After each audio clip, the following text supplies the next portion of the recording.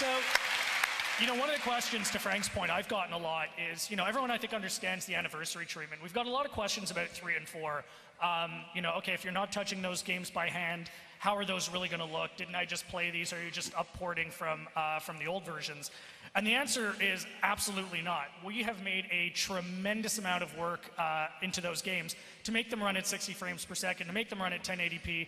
I'd like to show you guys some work in progress on Halo 3, give you guys a bit of an exclusive. We can run it. We've got a video, and I'll just talk through it while we're looking through it.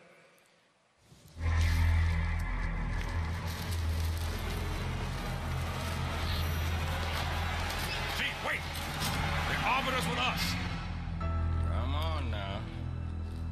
Got enough to worry about without you two trying to kill each other. Were it so easy. We must go. The brutes have our scent. All right, so we'll get rolling. They must love. And again, hopefully this is coming through nicely on the screens, but let's hop in and check out some gameplay. So this is Halo 3, believe it or not, at 60 frames, 1080p, and what you can immediately see from it is how much more fluid the gameplay is. It's coming across nicely in the video. You really sense the difference when you pick it up and play. You can actually see here as you look up at the canopy, a lot of individual detail is also coming through, which you couldn't see prior to that.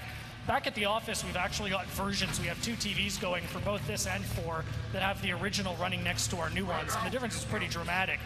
This is actually a great spot. You can see some of the changes we made to the lighting systems, to the shaders.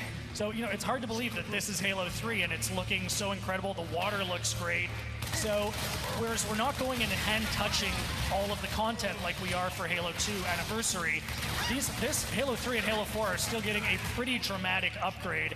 You get the benefits of 1080p, you get the benefits of 60 frames per second, and it's really a fun exercise for us because we're taking these games from a technical standpoint without touching everything by hand and bringing it in and making it feel like a modern console game.